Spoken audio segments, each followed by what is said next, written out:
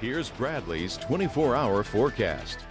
Well, we have another dense fog advisory in effect for the coastal parishes of Vermilion, Iberia, St. Mary, and Lower St. Martin parishes until 9 a.m. tomorrow morning. The fog will be more patchy the farther inland you get. So just something to keep in mind if you have to be out on the roadways first thing tomorrow morning. But visibility should be improving by mid-morning and especially through the course of the afternoon. Temperatures starting out in the upper 60s first thing tomorrow morning, and then mostly cloudy skies expected once again throughout our Sunday. It's going to be another mild day. Temperatures topping out in the upper 70s to right around 80 degrees once again. Rain chances at around 20, maybe upwards to 30% by tomorrow afternoon, but any shower activity would be fairly light in nature. Breezy southerly winds at around 15 miles per hour as well. So full weather details are going to be coming up in just a few short minutes.